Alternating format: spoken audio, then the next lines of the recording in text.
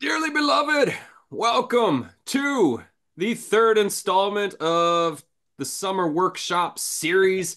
Today it is called, I don't even know how we came up with this idea, but Puff the Hippie Dragon. This is a point of view workshop where you're going to be sharing your unique philosophy, your point of view, what makes your perspective on the topic that you cover unique and different from others who may be speaking on that topic. And just a little bit of a warning.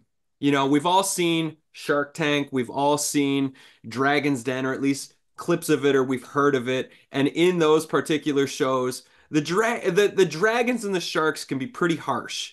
They might tell you that your project is worthless, but we're not that kind of dragon. Tad and I are friendly dragons. We're here to lift you up. We're here to encourage you. We're here to help you get more refined and more clear with your point of view. So don't be afraid as you go through the process today. We're friendly dragons. We're here to lift everybody. So this is the third workshop, I think, out of six for our summer series. All of the recordings for all the workshops happen on the page you registered on. So after the events go live, we post the recordings. You can get all the previous workshops so that by the end of the series, all of the video and audio versions of them will be right there for you to watch or listen to anytime you want. And without further ado, I'm going to pass this over to the other friendly dragon here. Tad, can you hear me? I can hear you. All right. I'm going to pin you now. Take it away, buddy. Okay. Well, welcome. It's gonna just that audio a little bit. There we go. Good to be here with you all. We're gonna dive right in. So if you're here, you're interested in this idea of doing a signature workshop.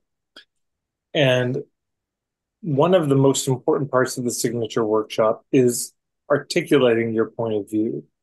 One of the ways I'd invite you to think about this is if there was a phrase you were going to repeat 10 times. I said you have to repeat a certain phrase, the core message, the one idea you want people to walk away with 10 times. What would that be? That's the thought here. Because that's the thing that we're making the case for in our signature workshop. We're trying to not make the case that they sign up with us, join our program, opt in for the course we're offering. We're trying to make the case for an approach. We're trying to make the case for a way of looking at this issue in this situation. So we thought one of the most helpful things would be, there's a lot of theory I could go into. We've got a series of webinars. It's probably 6 hours of content about point of view marketing. But I thought what might be more useful is just to dive right in. So here's the idea. I'm going to type out a statement and it's a fill in the blanks, and I'm going to invite you to fill in the blanks here.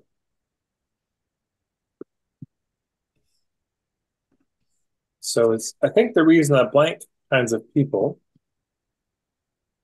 struggle with blank symptoms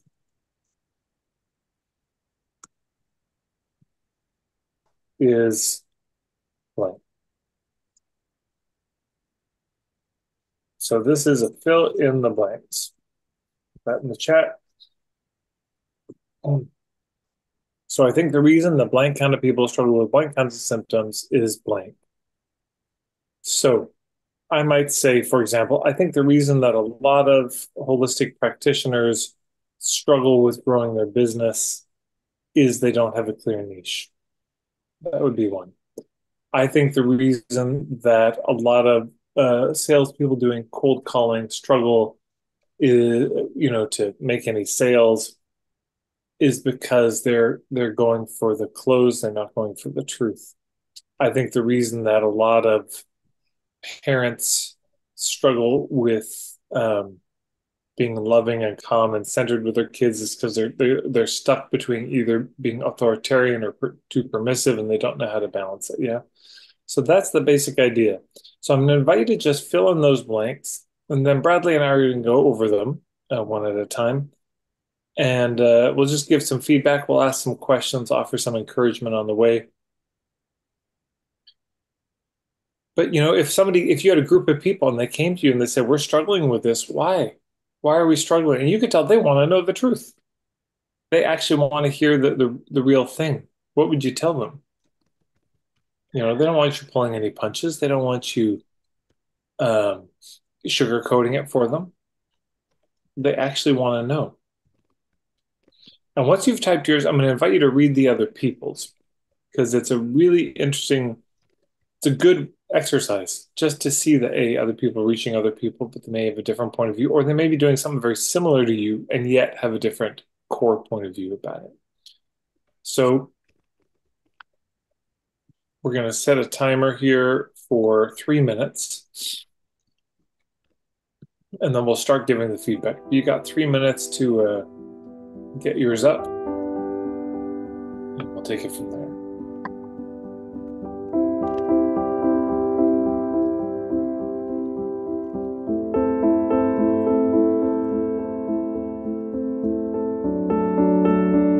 It's great to see so many up so soon.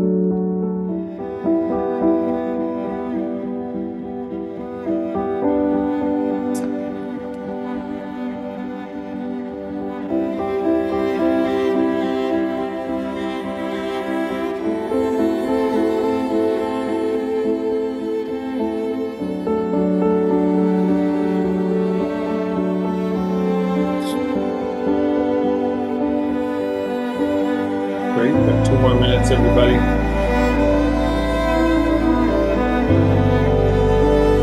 Again, once you've posted yours, read what other people have shared.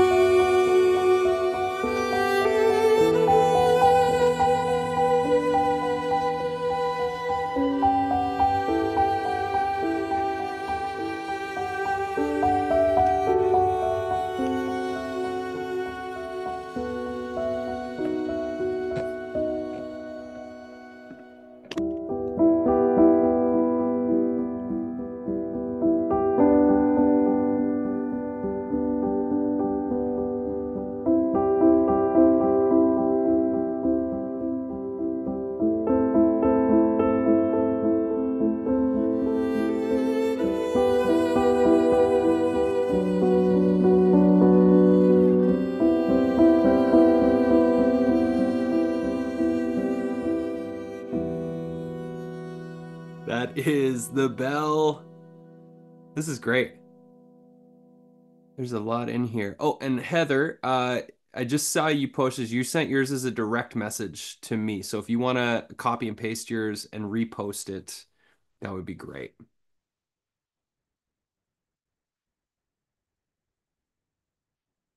Awesome. There's a lot.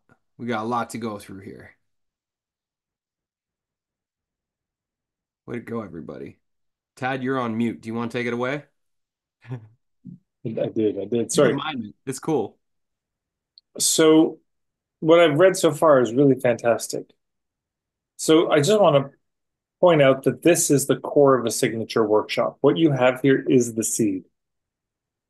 What you've got there is the beginnings and the bones of the thing. Number one, that the signature workshop is about a particular issue. There's a particular struggle people are having. There's something that they're wanting. And your core point of view, your core perspective or approach to that. And a phrase I'm going to invite you all to write down is this: whether or not you work with me. Yeah, that's a key framing in this. So you could say, look, if you're in this room, it's because you're struggling with this, because that's the title of the workshop. So you're here because of that. What I want to share with you today is my approach to it. And whether or not you work with me, this is the approach I recommend. This is the point of view. This is the message I want to get across. This is the thing I most want you to hear, whether or not you work with me. So we're trying to be useful to them regardless of whether or not they sign up and they buy. So here's the next exercise. I'm going to give you 5 minutes on this. Imagine this is so important. Your people are jaded, they're cynical, they're bitter, they have been burned a lot of times, probably before they've reached you. And you're standing up there saying, well, here's what's really going on with your situation. This is my core diagnosis. But now they want some proof. Yeah, they want some evidence. So I'm going to give you 5 minutes. And this is just for yourself, but we're going to invite some people to share in a minute. If you had okay, in 5 minutes, I just want you to write down yeah, what's the proof? What's your evidence? How would you make this case that that is true? How would you impress upon them, look, whether or not you work with me, here's the point I want to make, and here's why I'm making that point. Yeah. So 5 minutes to just work on how would you do it? What's exhibit A? What's exhibit B? What's exhibit C? Where's the um what are the reasons this is true? That are compelling, that makes sense, yeah. So 5 minutes, I'll set a timer. And And I'll so I'll just add to that as well, before we dive in, is like this is also ties into your story. So your story helps to showcase this is why I believe what I believe to be true. Um, and you can also focus on case studies, other people's stories that you've worked with that you took them from A to island B, and you saw them get this results, and you've seen these results consistently based on these challenges they were faced with. So just something to contextualize. Your story is one of the evidence pieces, probably, and case studies of other people's stories might be, or research that you've done. Okay, carry on with the questions there, which I just posted in the chat. great. Yeah, thank you, Bradley. Yes, exactly that. Yeah, what are you trying to prove or make a case for? You're trying to make a case for that last statement. The reason I think they're struggling with blank is blank. That last blank, you're trying to make a case for it. As Bradley's saying, case study stories are one of the best ways. Your stories could be stories of clients, but I also want to know the mechanisms. I want to understand the underlying logic. I want you to show me how part A connects to B, C, D. I want you to draw a line between your um, theory and the reality. Yeah. Yeah, as clearly as possible. Pearson Yeah, asks, can you give an example? So an example would be like every single one of you need to craft and tour a signature workshop. I created one workshop that's 60 minutes. I've toured it on 30 virtual stages and grown my email list by over 5,000 people. One of my clients, Anthony, he created a signature workshop. He's toured it 10 different times and his email has been growing significantly ever since. And he's selling more people into his flagship trainings. And so those are like very simple examples. They're true stories. They help to make the case and drive home like this is why I believe what I believe. yeah. And I mean, I've got 6 hours of webinar footage on why I think point of view marketing and making the case for that. So I might say, yeah, the reason you don't have the credibility and trust, and that people who might even find your work relevant aren't buying is because you just don't have the credibility, and that comes from you haven't shared your point of view. You haven't made the case for your approach, and so they're sitting on the fence. And what's my evidence for that? Well, man, I could give tons. But one of the sometimes it's just an anecdote.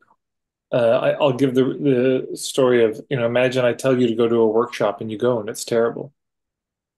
But the pitch is really good. The workshop's awful, but the pitch at the end is good. Do you sign up? You don't. But if I send you to a workshop and it's fantastic, it's a great workshop, and then the pitch is terrible, you probably still want to sign up. Yeah, so you can direct people back to their own experience as evidence. Hey, haven't you had this experience? And wasn't it true that, it was like this? And wouldn't it be true that it might be like this? People can say, oh, so that can be evidence too. But I'll stop talking. We're going to give you 5 minutes. This is just the challenge. Because what I want you to imagine is somebody in the audience maybe stands up and says, you're full of shit. I don't believe you at all. Prove it. Well, that's rude, but okay, it's a fair question. Why should I trust you? Why should I trust you that that's the real reason? Because somebody else told me it was something else. So you just got to make the case for it. That's all. Okay. And So, I just posted question one and question two in the chat for all of you to work through in case any of you have shown up a little bit late. great. So We'll get five, to it.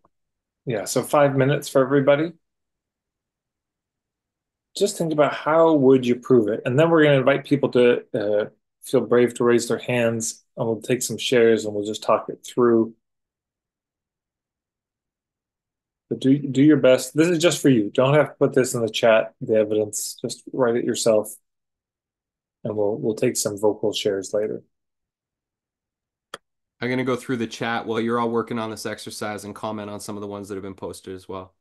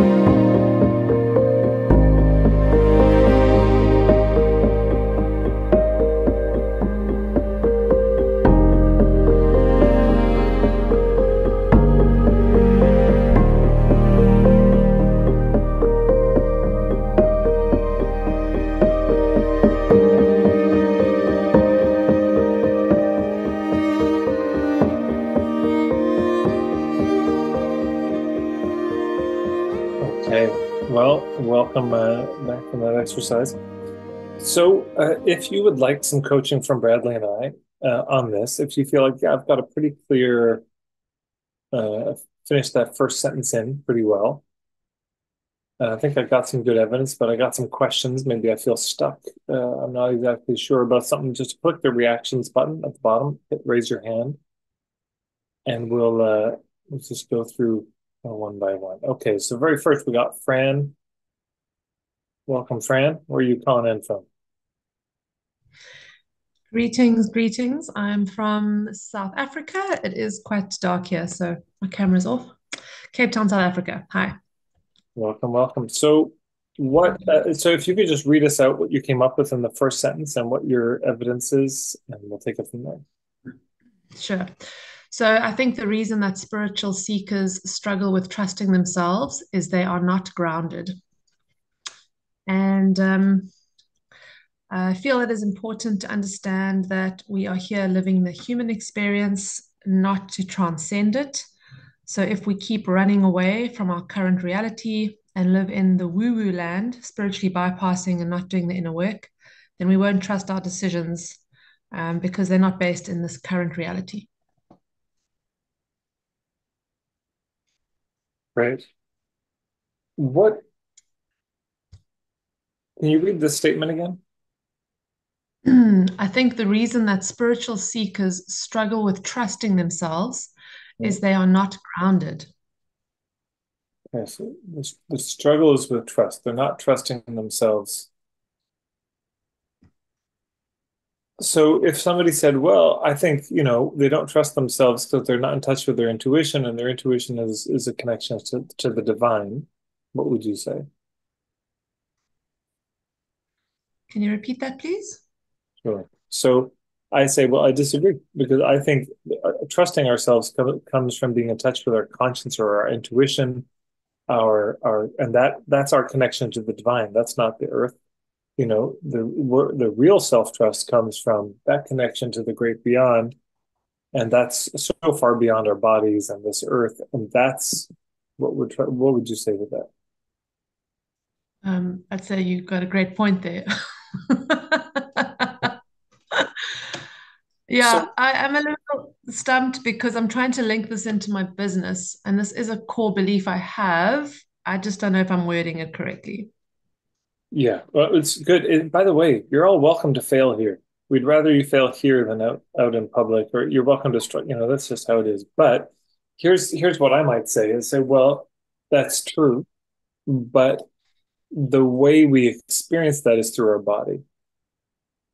The way that we experience that connection to the divine is through our body. And if we're not Mm, in touch with our body, we're not going to be able to hear that. Yeah. Um, mm, Other evidence you can do, and by the way, the evidence can tie into this third part of the signature workshop thing is, can you give people an experience, or can you ask people to remember, like, can you remember a time when you had a gut sense not to do something, but you still did it and it was really bad? Or your whole body was telling you to do something you didn't and you've regretted it forever. What was happening in your body? Okay. Or have you ever had a time when you got in a very dangerous situation and you just were caught totally off guard? What do you mean this is dangerous? Well, if you're disconnected from your animal body, if you're just, then mm, you're not going to know. You're not going to be aware. So yeah, have you gotten into relationships with people who were absolutely, everyone else could see it and you couldn't? Did you go into an environment, a bar, walk down a street that you mm, realize now was dangerous? Like, what was I thinking? I was so young, and well, maybe you just weren't that in your body. So these are the types of things that we can give as evidence. So mm. let me just open it up here. So I'm going to post a little thing in the chat, and it's this. So okay, so this is Fran. For Fran, what other evidence do you see? So you can hit reply to that, the little thought bubble that comes up, and click reply, or just put Fran's name. Please put capital FRAN : so she'll know it's for her. And if you have any other ideas of evidence, like how could Fran make this case? Yeah, how could Fran speak compellingly about this in a way that would people would say, "Oh yeah, that makes sense." Because this is what we need is for people to it just has to make sense for them. They have to hear it and say, "Oh yeah, I can see how following this path would help me get from island A to island B." From, not trusting myself to trusting myself. Yeah, getting grounded. Also, so what do you mean by getting grounded? You're asking me now. Yeah. Yeah. So the work I actually do is with cacao. So it works very much around the heart space. So it's about feeling, the saying of you got to feel to heal, but just to start to connect into the body, trust the emotional space, just start to familiarize oneself with that space in a world where we live so disconnected from anything but the head. Right. Okay. So this is further evidence you could give is that there's immense emotional intelligence or there's immense intelligence outside of the brain. I mean, there's just scientific research on the gut, and the heart of, the gut has more nerve endings than the brain, something like this. So you could give this as evidence. Look, your body has an intelligence that your logical thinking mind doesn't have. Yeah. So you could lean on that. But what else do people have? So let's see. For Fran, Maduri said, before becoming God conscious, one needs to become conscious of one's own feelings and needs. Right. So you could just say, hey, here's why.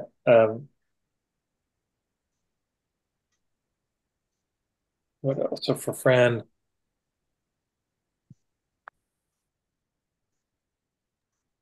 Fran says shadow work also needed to integrate the parts that have been previously considered unacceptable. Okay, so I'm not asking you to make a different case, right? I'm asking you to tie it in specifically to the grounded thing. And a part of it is like our first session we did was around origin stories.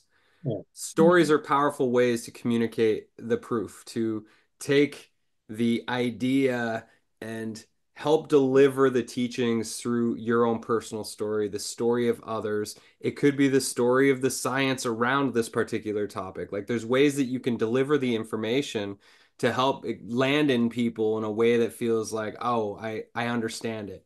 If you can back a story up, your perspective or your point of view with science, with a story. Like that's kind of like the triple whammy that we're looking for here. Yeah, beautiful. Mm. Yeah, and That it is, could be, right, it could be a direct experience you give them. The experience could be we're going to drink some cacao right now. And I'm going to guide you through a little experience with that, or hard to mm, do if you're not in person. One of the other things I would say that's very important for homework is how are you defining grounded? What does that mean? Because for a lot of us, when we hear that, we think, oh, bare feet on the ground. mm, But you're meaning something else by it. So there mm. you go. Thank you so much for raising your hand. We're going to move on to Thank you. Tasha. Yes, you're welcome. That's good. Tasha, what have you got? Oh, me? I got to type in. Oh, you muted yourself. Okay. There we go. So I think that the reason bullied women struggle with self-worth is because the bully has hijacked their inner critic. Okay. So bullied women, they struggle with self-worth because that's the mechanism. It's the inner critic. Yeah. Something about that action has done something to their inner critic. Mm. Okay. What else? Might others make a different case on that? Might others say, no, that's not why they struggle with it? Yes. Yeah. Yeah. That's true. And this was a realization that I had, that the voice in my head, that critical voice that always was the conversation was always, I was telling myself I was not good enough, I was not enough, I was not smart enough, I was not worthy. What I realized is the qualities of that voice were the same qualities. And so I mapped it across to my experience of being bullied. So that's where that realization came from. And that experience had actually shaped my beliefs around myself. So that's what I'm referring to when I'm saying it's kind of hijacking. And everyone has an inner critic, but what happens is that becomes, with the experience of bullying, that becomes exacerbated. So it kind of goes into overdrive. And it becomes the voice of the bully. Like that's the voice. Yeah. So what's the evidence you've got for that? So my own experience, and then I have an example of a client I was working with when which she had a realization that when she hit puberty, something that her father had said to her was something that she'd carried through all her life. And she's sort of 66 now, and she knows the exact words. And that has what has shaped her in her whole self-belief and way she sees herself. So there's an example. I do work around the unconscious mind and the way in which memories and beliefs and emotions are attached to memories, and that if you can unattach the emotions, which it's possible to do, then the memories don't have the ability to kind of trigger in the same way. So there's a kind of unhooking that can be done there. Right. So it's when you say the hijacking, it's not just that they've become the voice, but something about the trauma of that plus their voice has now installed various beliefs. Yeah. Okay, so that might be a deeper cut. So it's right, and so the inner critic is this voice of these beliefs that are so harmful. Mm. So, one thing I could say, and by the way, again, I'm going to invite everyone, see if you can think of one other piece of evidence that you could give for that case being made.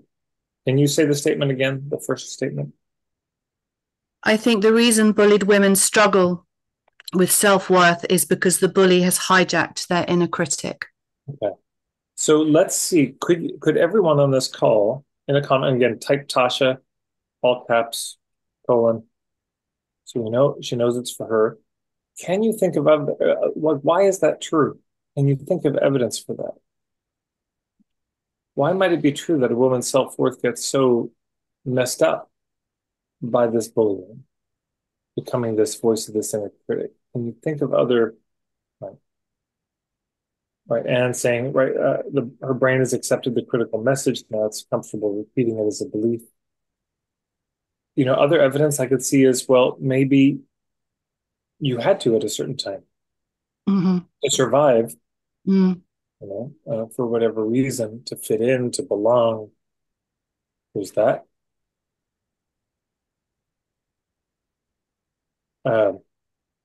Right. Simon said, we almost always believe the worst, negative bias. Yeah. Right, we said something negative about me, it must be true. Yeah. How we, yeah, and maybe, what's happening is, you live in a society that isn't great for your self-worth. And so you come in feeling already a little bit bad about yourself, but then the bully says, and it's you. It's because you're stupid, you're too skinny, you're too fat, you're too dumb, you're too smart, you're too whatever. And they say those words and it lands on something.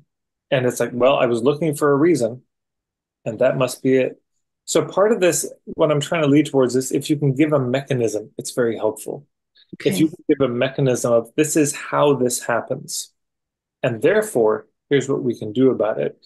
It's not just that they said something. It's not just that it became a voice, but that voice became a belief.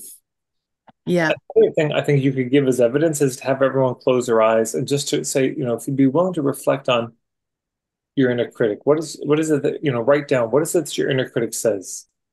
You don't have to share this with anyone in the group. This is just for you. What are the harshest voices in your mind saying, in those low moments? And then to ask them to think, whose voice is that? Yeah. is it your voice or is it somebody else's? That experience, they might say, oh my Mm. God. They might not even know whose it is, but say, wait a minute, that's not my voice. Or God, that's my father, that's my mother, that's my high school bully, that's my boss, that's my whoever it was. Mm. Um, right. Okay. Margit said, also research on self-esteem of marginalized populations includes women. Mm. Certainly. I mean, the one that comes up immediately is in the Irish potato famine.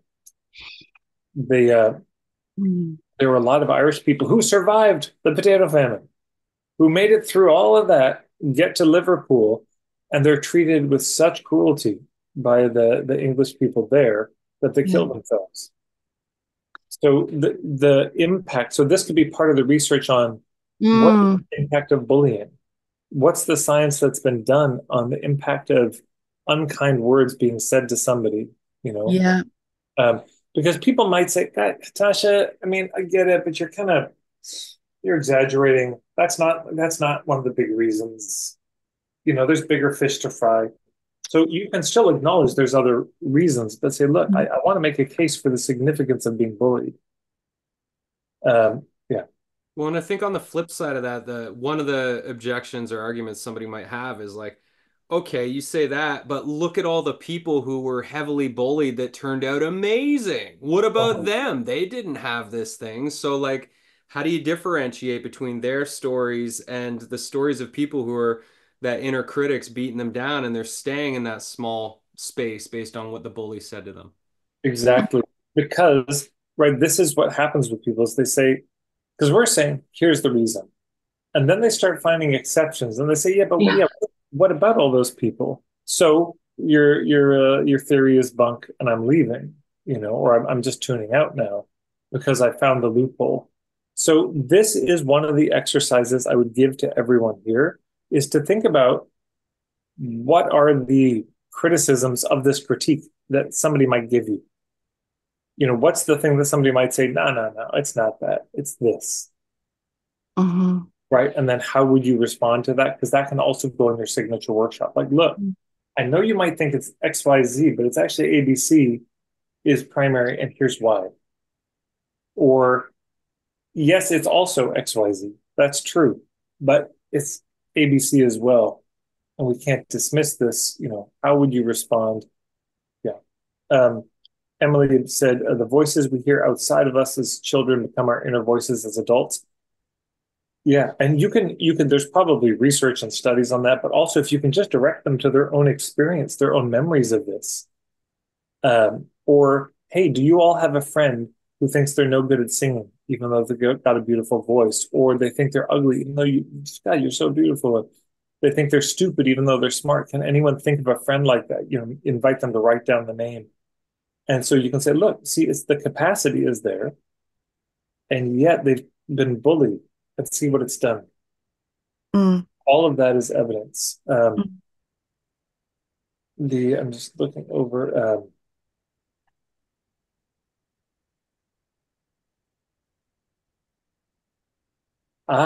This is a great one. Jenny says, so because they, meaning the bullies, have the ability to hone in on their weak spots. So it was already an insecurity, but Yeah. Yeah. the Yeah. bully knows what's going to hurt the most, and that's where they punch you. Yeah. Yeah. Yeah. Absolutely. But without the bully, it might have been sort of chronic, low lying, but with the presence of the bully saying this. Amplification. Yeah. Yeah. Yeah. Yeah. Yeah, bullying is, Barbara saying bullying is traumatic and trauma is lodged in the body and mind in very insidious ways. I mean, yeah, there's tons of research you could give about trauma. Here's how trauma lives on when it's not Mm. resolved. Mm. Here's the mechanism. Um, yeah, research around Stockholm syndrome. That's yeah, very true. Yeah, people kidnapped, held hostage, and end up. I love the people who Mm. could be a connection there. Yeah. Um, Chitra said not only has she accepted the evidence for safety, but is now looking for more evidence from advertising, society, and relationship. Yeah, it becomes this feedback loop of I already think maybe I'm not that great. Somebody confirms it forcibly, and they are shunned from a group because of it. And now they're even looking for more evidence. Now more It's evidence. yeah, like you sort of put on. It's like it becomes a pair of glasses, and you see the world. I talk a lot about kind of seeing that through that becomes the lens through which you see the world. So you're looking for what's a kind of match, Yeah. what reinforces, what affirms that. Yeah. And so part of what we then do in a signature workshop and with our point of view is not just the diagnosis, but also the prescription. We say, based on this understanding, here's what you need to do. Here's the approach to solve this issue. That's what we're trying to make the case for. Okay, Tasha, there's more. I can't read them all, but some really Thank you beautiful. so much. And thank you, everyone. That's amazing. Thank you so much. You got lots of Brilliant. notes to go copy and paste there into a Going to do doc. that. Yeah. Yeah.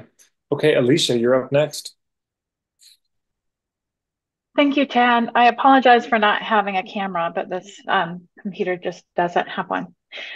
So my statement is, I think the reason that parents struggle with helping their children with math homework is because they have false beliefs about math, learning math, and what it means to help someone with math. Okay. Could you read that one more time? I just want to make sure it's all the way in. Sure.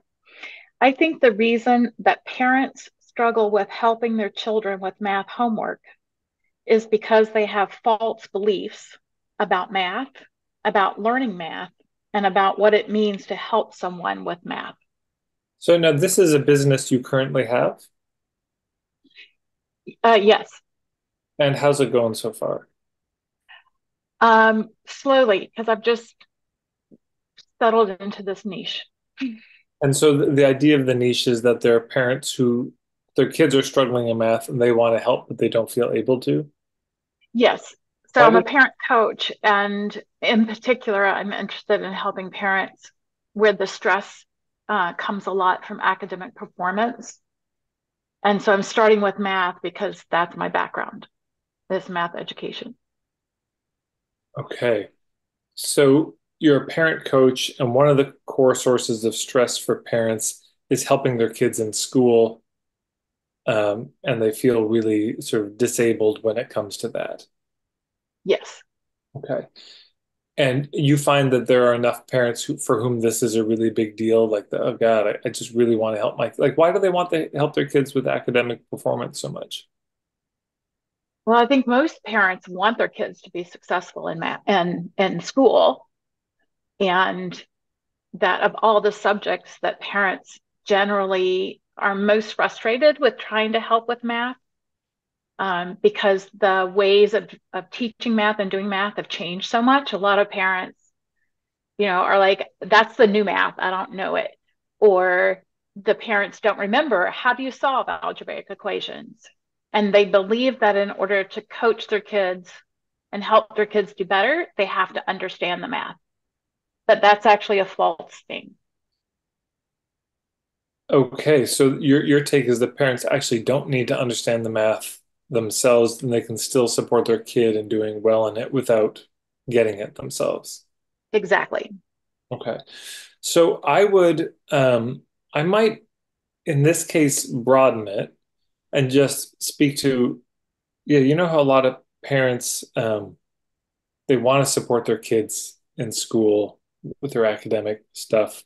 It really matters to them. That just sounds like that's who your people are. They're people because I know there's some parents who's like, oh, you didn't do well in math. Well, great. You know, um, they wouldn't care at all. But these are parents who do. So that's one criteria. And you say, okay, so your kids are struggling in academics, and I might just put in particular math, and um, they want to help them, but yeah, they don't know how. So island B for them is my kids looking up at me saying, wow, thank you so much for all your help. And their grades are improving. They come home with a report card. The report card's great. That's the island B.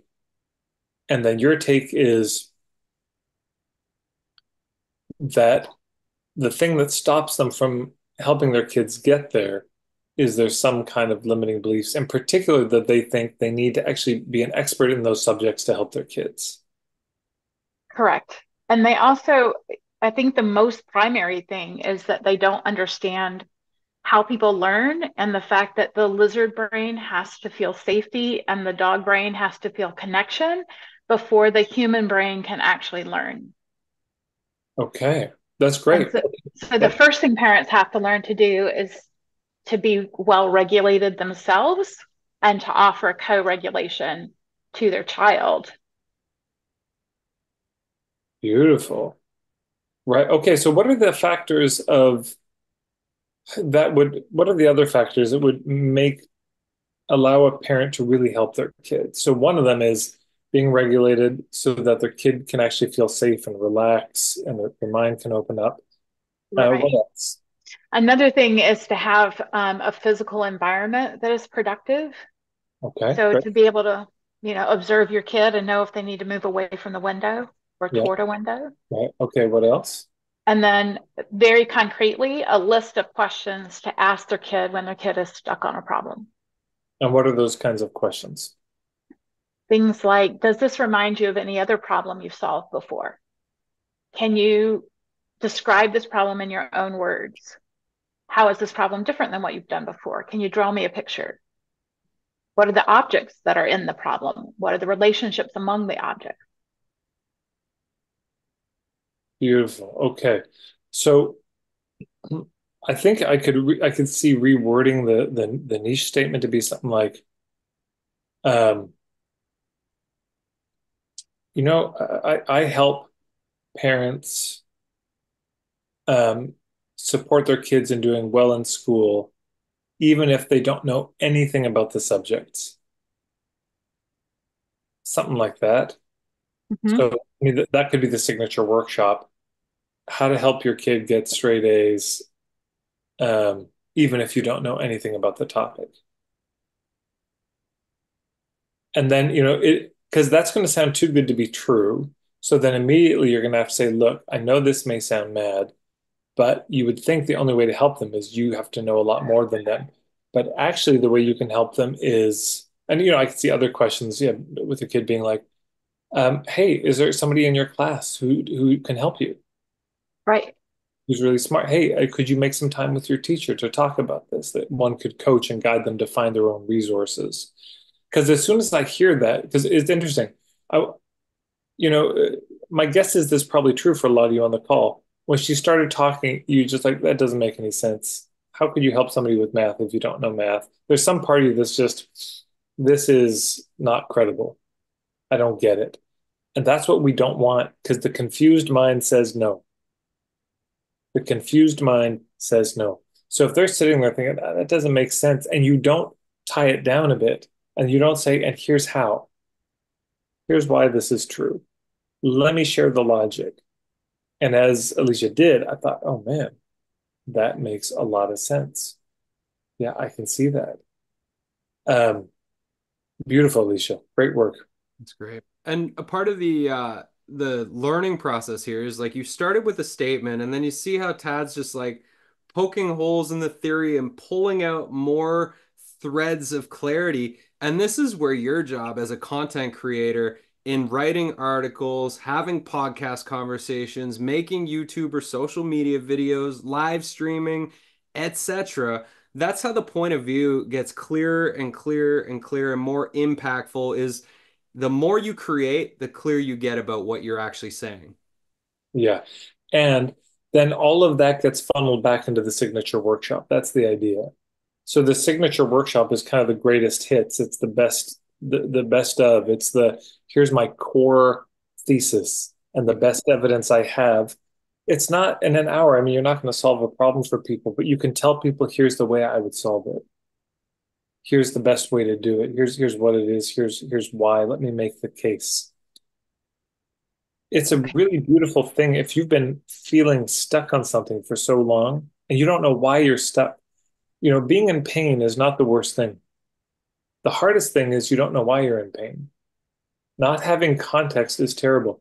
And there's a difference I would make here. And we're going to have to wrap up, and I want to keep going to support you all. But um, this is a recent distinction. Your social media posts, if you do them, your email newsletters, your, this is content. right? That's content. The signature workshop is context. That's what you're aiming at. Not just here's a bunch of isolated ideas, but a very well crafted, here's the thing, here's how it all fits together, here's the 30,000-foot view of all of it. And if you want more kind of discrete bits of content, you can check me out on these on my YouTube. But the signature workshop is where you give them the sort of here's the big picture, here's the main idea, here's the main direction to go. Whether or not you work with me, head in this direction. So that statement you wrote down, the reason they're struggling is this. That's the direction you're pointing them in. But you can imagine they start walking. It's like, maybe she was full of shit. Maybe he didn't really know what he was talking about. So what we want is to make enough of a case that even if it wasn't us they hired, that they'd at least be going in the right direction. Yeah. So that's the idea. So that statement you wrote, I mean, really, almost all of them I read. It was great. It was good. So you can imagine that as a seed for your signature workshop. Now, what do you title it? There's some important wordsmithing to do. There's probably some honing to do about the island A, the island B, that what's the symptom, what's the result they want. There's probably also some honing to do around what's that core pithy phrase that you might repeat. But consider that a seed out of which a signature workshop could grow. And just know that the thing that gets them in the door for the signature workshop are those first two blanks, right? Oh, I'm a burned out nurse, right? That's who it is and what the problem is. That's what gets them in the door. If you promise a result, that's what gets them in the door. But the thing that is going to have them be interested in working with you will be if you can make a case for that third blank, which is the reason I think they're struggling with this is blank. So getting in the door, that's the first hurdle. But getting them to even consider you as an option, that's the next hurdle. So I'll wrap my part up there. Bradley, anything else you want to say? Oh, I guess we should talk about we've got the signature workshop thing. You want to talk about that? I'll get the link. Yeah, I could just take a moment. And just so you all know, so you've all heard the shtick, probably. We're doing this training. It starts September 12th, where you're going to craft and tour your signature workshop.